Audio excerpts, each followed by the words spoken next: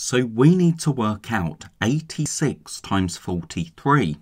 But before we do that, let's estimate our answer. How can we do that? Well, if we round to the nearest 10, 86 rounds to 90 and 43 rounds to 40.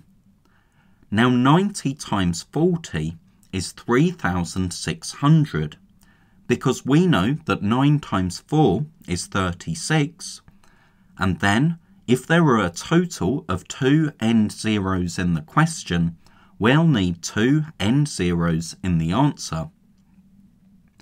So now we can work out 86 times 43, and we know that our answer should be something close to 3,600. So 6 times 3 is 18, 8 times 3 is 24, plus 1 is 25. Now we can cross out our working so we don't get mixed up, and on this second line, because we're really multiplying by 4 tens rather than by 4, we need a 0 in our units column. Now 6 times 4 is 24, and 8 times 4 is 32, plus 2 is 34. So now we can add up our totals to get 3,698. So that's close to our estimation, so we can be fairly sure we've got the right answer. It's useful to estimate first, because imagine if we had forgotten that we need this 0 in the units. We would be adding 258 and 344.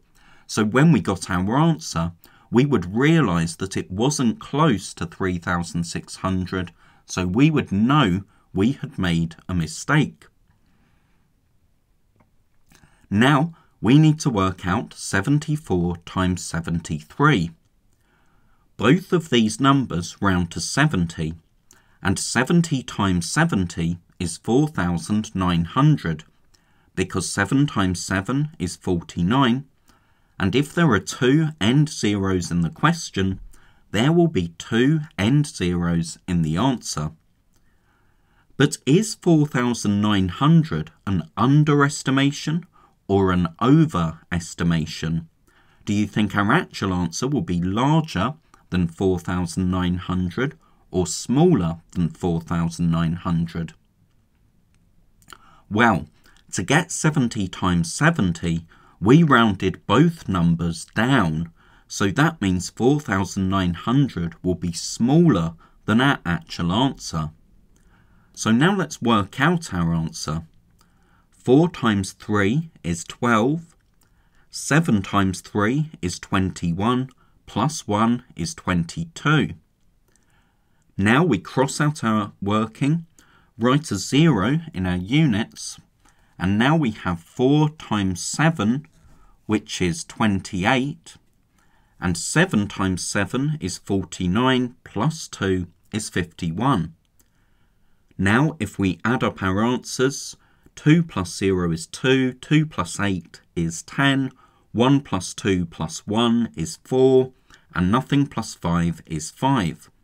So our answer is 5,402.